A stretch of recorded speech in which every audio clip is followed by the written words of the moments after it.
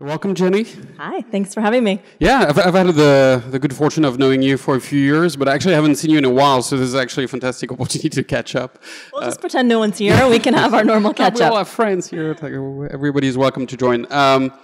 So we're going to talk specifically about this space that we cover at Hardwired, which is frontier tech, emerging technologies, and all the things. And actually, I was just looking up, you've actually invested in a bunch of companies that we featured here as speakers, so Pillar today, but also Tempo. I didn't know, so that was a nice surprise. Yes. Also Tempo Automation, Latch, the locks, Lozent, Aware, Chargify, Kinetic. So it's actually a long group of great companies, or a big group of great companies. But let's talk about let's talk about you. What's your background? How did you get into that whole world? What's your story? All right. Well, very eclectic background. Started as a lawyer, did a little stint in finance, but really consider myself a founder. So in 2006, I started a mobile voice over IP company. And at the time, really not much startup activity in New York. Not many women running, tech companies, wasn't a technical founder, so a lot of challenges, as you can imagine. And it was really, what's interesting about it, and kind of leads into this idea of frontier tech, is that it was always talked about as this mobile company, and mobile became this category. So people would go, oh yeah, I remember, that mobile woman in New York, and everyone knew it was me, because there was like hardly any companies in New York, and hardly any. So mobile was like this really interesting category, just like, and I'll talk a little bit about how I see IoT as a category or a non-category. But I ran that company for about 5 years, and we were acquired in 2010. It was the most traumatizing, most amazing, hardest, best thing I'd ever done in my life, and I was not ready to do it again. And so flipped over to the other side, where I ran a strategic fund for a number of years, and now I've been at Techstars almost 5 years. And so at Techstars... strategic fund was BBC, right? Yeah, so I ran a media-focused fund, and then got a call from David Cohen, who is the founder of Techstars, and he said, hey, what do you think about hardware and IoT? And I was like, I'm sorry, I think you have the wrong number. I'm a digital media person. I did a lot in mobile. And he said, yeah. Well, the thing is that the companies that are coming in, like, they know how to build the technology. Like, they need help with building businesses, and you've built and scaled businesses. So that was kind of how my first foray into hardware and hard tech and IoT. That was when? What year? So that was 2014. And actually had the pleasure of meeting the Ember Labs folks as well. What an incredible story. Like all these, they started their Kickstarter in 2013, and, they're still in market. I mean, so many have not made that transition. So it's really inspiring. So when I started, really was doing a lot of consumer, and so kind of was interesting to be thrown into that kind of second wave of hardware excitement, I guess we could call it. Like people were calling it hardware 2.0, and everyone was raising money on Kickstarters, and investors that had never invested in anything hard tech were like throwing money into it. I mean, you remember those days. I remember you smirking like, oh, they're going to learn. I think we all learned. We got lucky with a few kind of cool companies that came out of that class. Owlet, which was a baby monitor, that was a nice one, and actually a company from Boston called Grove Labs. I think they were with the Ember folks, which was an appliance for growing vegetables, and so that was kind of my first foray. Was really on the consumer side. So today you're back at Techstars, or in a different Techstars program, which is the main Techstars NYC program, which has played, by the way, this enormous role in the tech ecosystem in New York. I guess, tell us about this. Well, we'll dive into IoT and all the things, but Techstars is such an awesome thing. To tell us about, I guess, what it is, and then when is the next class, and all the things. Okay. Yeah, so Techstars, we're really a network that helps entrepreneurs. People think of us as an accelerator, but we're really more of a network. At this point, we've invested in about 1,400 companies. We were running 46 accelerators, which is pretty incredible. But New York was one of the first. So New York launched, I believe, in 2011. The most founders have gone through that program. And what's cool about it is it's actually any type of company can apply. So we call it a horizontal program. So, we've had a real diversified set of companies, and our applications are actually open now. So if you know any awesome founders building, tech-enabled and tech companies, please send them to me. The program will be this summer. And you need to be, just founders with an idea? What stage is appropriate? You just need to be awesome. We really look at everything from idea through. Through people that have product and market and revenue, and really just looking for founders that have that incredible spark. Many of the companies that have gone through my program, so this will be my 8th accelerator program that I'm running at Techstars. I'm at this point the most senior MD. I've run the most programs, and have had companies where they really were ideas, but the founders were just so passionate. They really knew, like what I like to say, they knew where the bodies were buried, and they were gonna build this company regardless of whether they got into my program or whether anyone funded them. Like, they were going to do it, and I think that's what we're looking for. And since you've been doing this for a while across different programs, I cannot resist to ask you about your thoughts about how New York has evolved, right? This all started in 2011, it's now 2018. What have you seen change? I mean, I started here in 2006, right? So no WeWork, no co-working, running my startup from my sad apartment. Everyone telling me I would never raise a dime unless I moved out to California. I mean, it was pretty grim. So it's so exciting for me to be running Techstars New York right now, and just like having gone through that whole cycle as a founder and now as an investor, and really just a supporter of startups and the startup culture. So, New York now is, the second biggest tech ecosystem, and it's incredible. There's events like this every single night, and it's just getting better. And then specifically, except not as good. Definitely not as good. Not as nice offices either.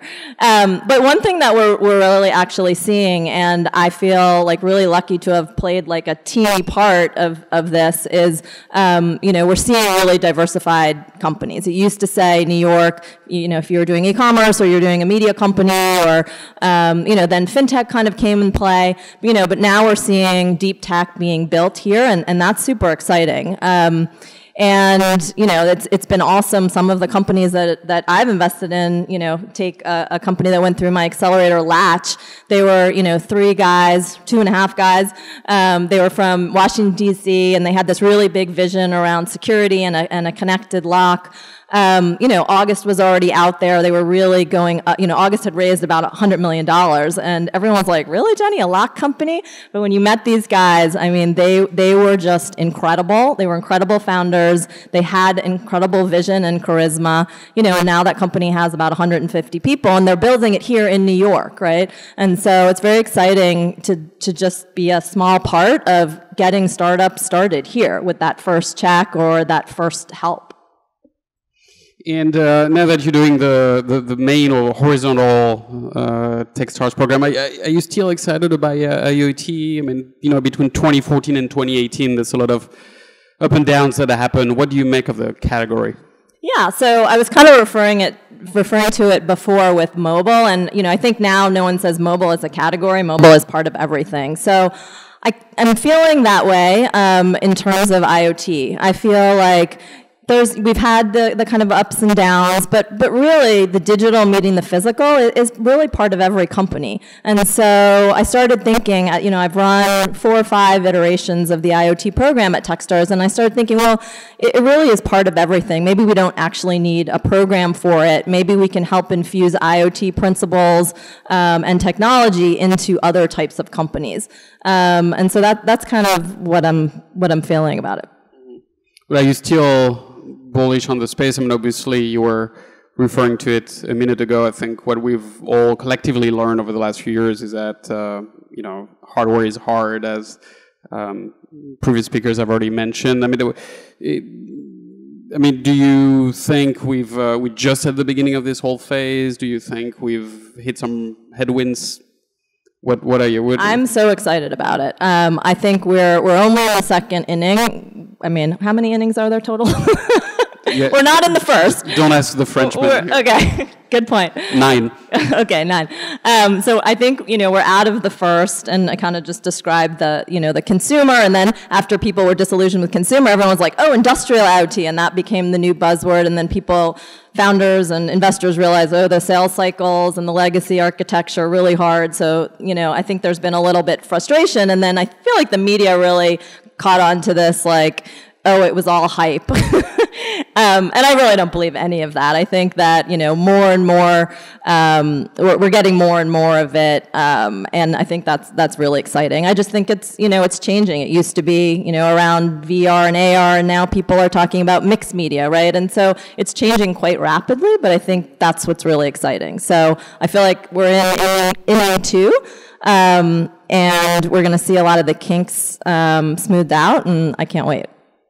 And do you, as an investor, do you have any preference at this stage for, so IoT specifically, Internet of Things, connected devices, a preference for consumer versus enterprise? The pillar conversation or presentation was very interesting from that perspective, right? Something that started in consumer and then the market pushed it towards enterprise. I mean, building consumer businesses, whether IoT or not, I think is hard, right? And so you need a special DNA to make that happen, and then coupled with the challenges of physical product and hardware and the costs associated. So I'm still excited about consumer, but I think I've been investing, quite frankly, more in B2B and enterprise and industrial. Because I think the impact is really massive, and those are just the types of businesses I'm interested in. And then taking another category in that whole ecosystem that I know you've invested in as well, drones. Same question, where do you think we are in the cycle? I'm not sure if I look at drones as a category or I look at the vertical, right? So we're investors in a company called Drone Seed, which is in the ag tech space, and it's such an exciting company, right? And they're using computer vision, LiDAR, sensors to help with reforestation, if that's a word. They're helping seed ecosystems in a really healthy and safe and effective way using drone technology. So I guess I'm more excited about these verticals that it can impact than drones in and of itself. Or a company that you met that went through through the program that you mentored at, SkySpecs, right? So they're looking at obstacle collision sensors. And, they came in the program and they didn't really have a customer, and they had to kind of figure out who their customer is. Turns out they've gotten a lot of traction in the wind turbine space, and so now they have quite a few customers, around the world in that space. So I think energy, I think of these as verticals and drones as kind of the enabler. Does that make sense? Would you say the same thing about AR and VR as well, or is it more horizontal? That's a good question. I'm not sure yet on that. I'm still a little stuck. I don't really know where to fall on that. I think. And personally, do you like AR and VR? This debate that's happening these days, where a lot of people say, well, AR is the sort of the gateway, and the other people say it's going to be the main market, and then some people like to be contrarian and say, well, once you put a VR headset on, you'll realize it's the ultimate market. I mean, any preference, even personally as a consumer? I mean, don't you feel like so much of, when you're a hard tech investor, you're investing in not just business model risk, but technology risk, right? And so that's one of the things you need to deal with.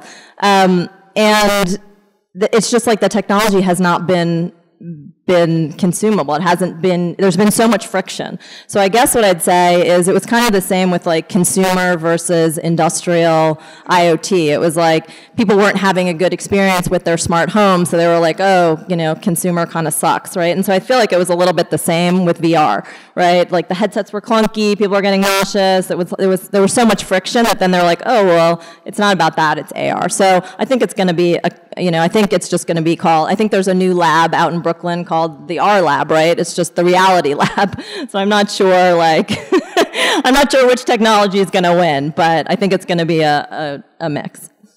Very good. Well, what are some of the lessons you learned working with, that broad set of companies over a few years now, specifically for IoT? I think when founders come and pitch me on like a timeline and how much money they need, and I always say, okay, now triple that. And they're like, well, what are you talking about? And I'm like, well, triple it, And I bet if we asked you guys at Ember back in the day, how long would it take to get to market? You would have said like 18 months and, 4 years later, right? And it's just how it is. So being realistic, I think, is a big realization, and really making sure that you can capitalize the company for a lot longer than you think you need to. And so what we've seen as an investor is founders raising before a Series A. I mean, sometimes they're raising 4 rounds of capital, where that used to be kind of like 1 round. Just to be able to raise a Series A, because the barriers are so much higher. And did you find that the follow-on investors, those Series A, Series B investors, were receptive to that space, or was that always a little bit of an acquired taste? I remember meeting you, and you were someone that really invested in hard tech pretty early, and having a conversation with you about like all the money that was flowing in the early days, and how a lot of those investors just weren't going to have the appetite or the wherewithal because you had more experience in it. So I think it's a very particular type of investor, and I think as a founder you have to be really smart about that and do your research. I mean, at the end of the day, sometimes you need to take money, from people that don't necessarily have a ton of experience in that business. But if you can get people like Matt to invest in your company, or people that really understand, you're just going to have a better the experience is just going to be better, because they're going to understand timelines. They're going to understand the processes you need to go to, how much money you need to raise, as opposed to, the last thing you need is an investor who's like completely alarmed by, a 6-month delay in China, right? It's like, you need people that really understand it. So great. That would be mine. And who were some of the best teams that you invested in, or that you saw evolve? I mean, beyond the the usual founder quality around grit and determination and all the things. Was there a specific makeup where you had a hardware person, a software person? What did you see work? So the hardware teams, the hard tech teams, I've found have been a little bit larger. And so that's, we've had a few really good teams where there were 4 founders, and that is a little less typical, I believe, in software companies. And so obviously covering more bases, having someone who really understands, how to bridge the digital and the physical, right? When you can have, a firmware person that's a founder, someone like really understands that. I mean, that's just really incredible. And the teams that haven't worked is where they've tried to outsource some of this, which I think is really core. So the teams have tended to be larger. Most of them have had some type of corporate experience, like they've worked at a company where they've had some, mentors, and they've had people that they've worked for. I've also noticed that when it comes to hard tech, just having those big company experiences have been quite helpful. I mean, we see a lot of founders that come right out of school. I mean, the Pillar guys are a great example, so it's not across the board. But I do notice the ones that have worked at a big company and have seen some of these challenges at scale when they've gone on to start their own companies. That's been very helpful. Interesting. And what are you excited about these days? Whether IoT or beyond for the new Techstars class? Well, in hard tech, I'm on this ag tech kick right now. So ag tech, yes, agriculture. So we talked about drone seed. I just recently met up with the guys at Bowery, right? So they're doing some really interesting thing around indoor hydroponic farming. So I think that, this is a massive issue for the world around, feeding the world in effective ways. And so I'm excited about how we're going to see the impact on agriculture. So that's a place that I'm spending some time. Interesting. All right. We're going to open up to questions. One here.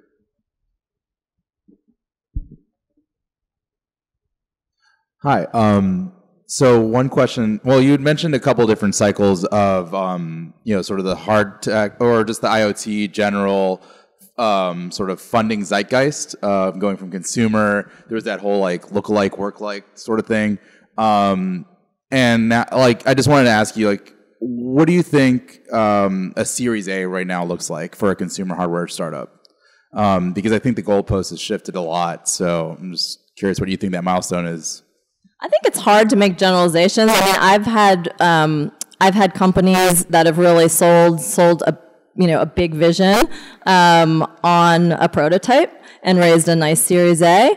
I think that when you have product in market, you have a lot more to prove. And I also then just think it depends on, are you pitching hardware or software investors, right? If you're pitching a real data play, those metrics are going to be quite different than people that really understand hardware, and if you're really staking on hardware. So I hate to give, Matt maybe could give you some better answers on that, but I've really seen it across the board. And so what I like to say to founders is like, don't pigeonhole yourself. Like, how much money you need, what your vision and your dream is, and you need to find investors that really buy into that. For me to say like, oh, you need to have this much MRR if you're a service or whatnot, I think it's hard. In other areas like that I invest in, like SaaS or whatnot, I can give you the metrics. I think hard tech really doesn't, like from my portfolio, when I think of Latch or Tempo Automation or some of these that have raised from real hard tech investors, they've really kind of bucked the trend and they've really sold an incredible dream. I guess I have a question about ag tech, and what intrigues me, I used to work on farms, so I know how bad they are in terms of the chemicals they use, the pesticides, and the loss rates that they get, and this is a real problem. So at what point can we use data processing to substitute for a lot of those pesticides we use? My fantasy world is we use drones to zap insects with lasers and things like that, and we essentially make all farming organic because we can use data processing. That's the end point that I want to get to. How do you see that coming? I mean, are you familiar with this company, Drone Seed? They're doing some pretty interesting things around this. They are not just seeding to populate with trees, but they're doing a lot around natural insecticides and whatnot, but doing it from the purview of, safety with the drone, because apparently you need low-flying planes usually, and that's really dangerous. So I believe it's all starting to happen. I'm not an ag tech person. It's just an area that I've started to get interested in and have done a little investing in. But I think there's a lot there.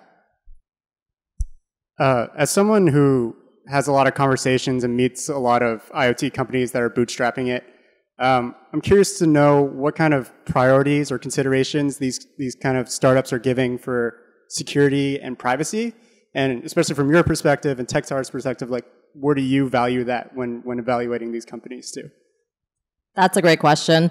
There's so much hype around IoT security, and I honestly think, unfortunately, like consumers, they actually don't care that much. And so because they don't care so much, like startups are not spending a ton of time on it. Like there was that woman in San Francisco who like tricked out her whole house with every device, and when she was evaluating like all of the vulnerabilities, like it was apparently shocking. It was like almost in every device. But she said the thing that really pissed her off was that the smart home experience was so crappy, right? And so this was like a consumer perspective, right? So at the end of the day, people really want the experience, and I think startups play to that.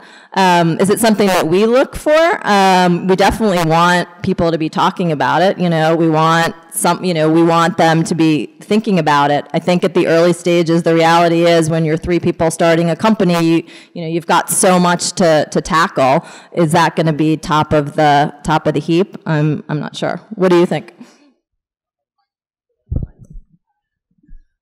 Hi, I work for Tembu, which is an industrial IoT software company.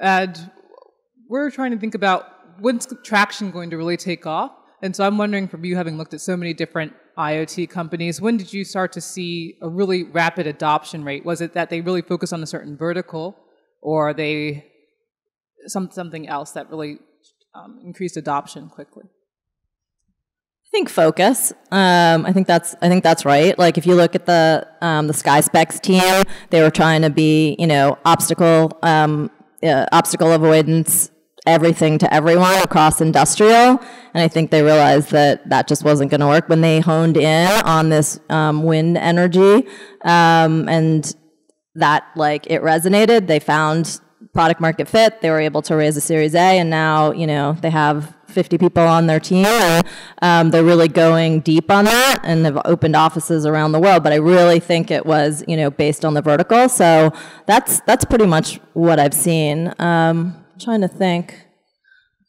Yeah, so that's it. So when I think of accelerators for hardware or incubator, I guess I don't know the difference. Sorry. I think of Bolt and Lemnos Labs and stuff. I tend to associate Techstars with enterprise and consumer software. Can you tell me a little bit about how you differentiate Techstars for IoT? I think that's right. I think if you really need help building hardware, going to a hardware program is a great idea. We really focus on the business fundamentals, and so we focused on helping you build a business based on surrounding you with mentors that had built businesses. So we're definitely more business process oriented. Although we obviously had people that could help you on the hardware side, and we have in-house people, but I wouldn't say that's the focus. And a lot of our companies have kind of gone through multiple programs at this point on hardware and software.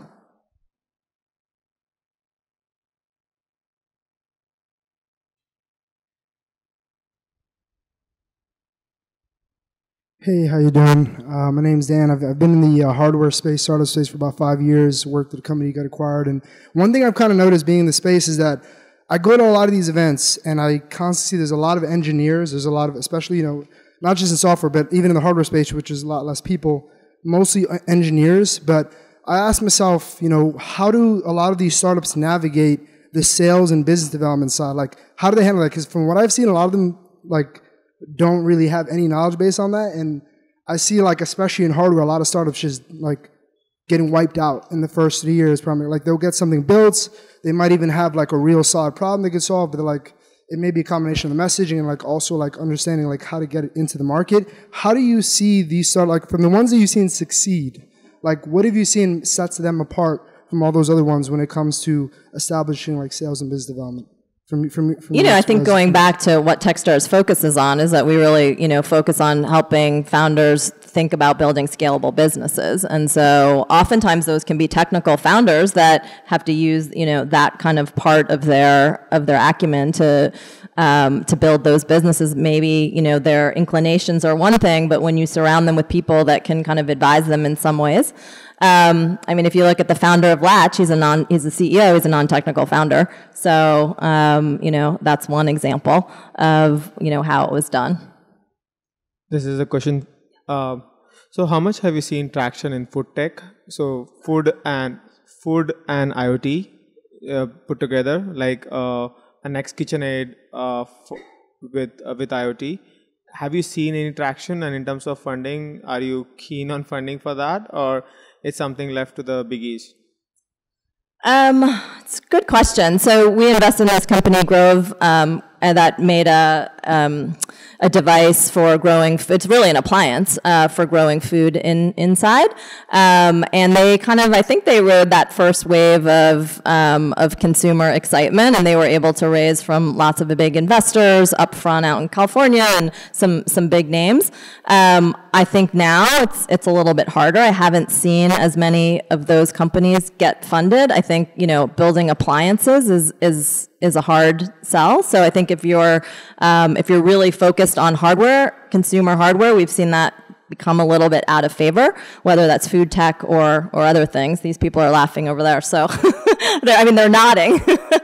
So yeah, I think it's tough. But the one experience that I do have, this was a number of years ago, so this was 2014 or 15 when Grove raised their round, and they were able to do it, selling a big vision of what the future kitchen was going to look like. Techstars now is running a program in Germany in partnership with Bosch, I believe, around the connected kitchen. So they just started that program, I believe. So I think that would be one to follow to kind of see how those companies do. Time for about one more. What are you seeing in terms of competition? Is it getting tougher now that everything is becoming global, specifically in like hardware? Like, do you see more competition, or where do you see this going? What do you mean competition for? I mean, like, I guess when you started, like said, there was not a lot of companies. What I'm seeing now is that, you know, on every area, you immediately have a lot of startups, whether it's local or, you know, once again, we're seeing more and more things coming from Asia. Just want to see your perspective. I mean, the first hardware program I ran, there was 6 or 7 connected thermometers that applied, companies. There was probably 6 or 7 baby mowers. So I think it's been crowded for a while. I think, you know, but there's a lot of kind of the Me Too folks who are just, you know, they think it's cool to be in hardware. And I think they learn the hard way. So I'm not sure if there's more competition in terms of China. I'm not exactly sure. Sorry. Great. All right. On this note, it's a wrap. Thank you so much. Really enjoyed it. Thanks for joining us. Thanks for having me.